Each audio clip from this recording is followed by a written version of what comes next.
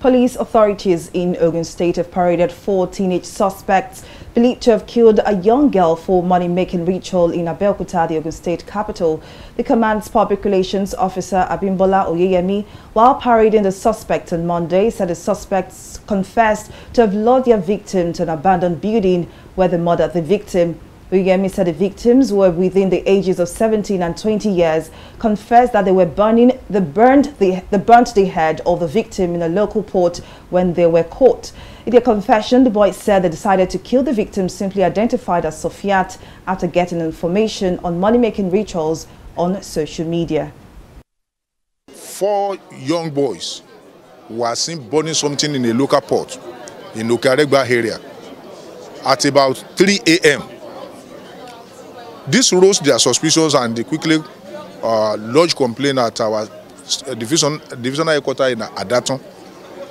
Upon the information, the DPO Adaton division quickly led his men to the scene where 3 of the suspects were arrested. The 4th one escaped. On interrogation, the 3 arrested one confirmed to us that what they are burning is a woman's head. And they confessed that the head belongs to a lady simply known as Sofiat Kennedy, a 20-year-old girl. And that the deceased happened to be a girlfriend to one of them by name Soliu Majekodumi. It was this Soliu that lured the girl to an abandoned building where they squeezed the neck of the victim, and after killing her, they used a cutlass to cut off the head.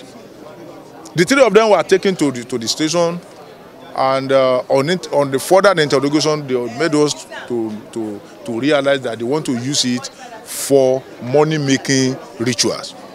Following the CP directive, the DPO and his detectives launched a very serious manhunt for Majekodumi Soliu, and in about 2 or 3 hours, we were able to get him arrested in his hideout.